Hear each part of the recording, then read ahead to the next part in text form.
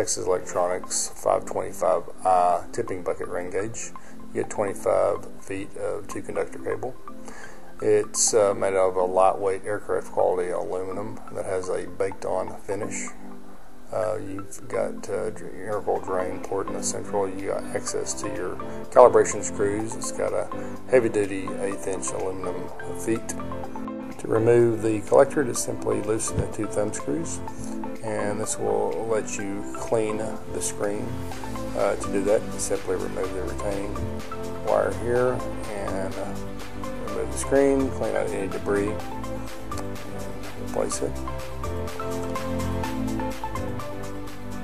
The 525 comes in either a 0.01 inch or a 0.2 millimeter resolution. Just specify that when you order it. Now inside you can see our tipping bucket mechanism. I will remove it so we can see a little better.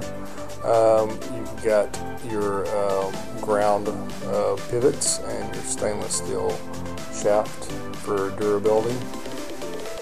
And on either side of the bucket you have your calibration screws and your integral bubble level. And you got a 2-position terminal on top that's accessed easily with a flat blade screwdriver.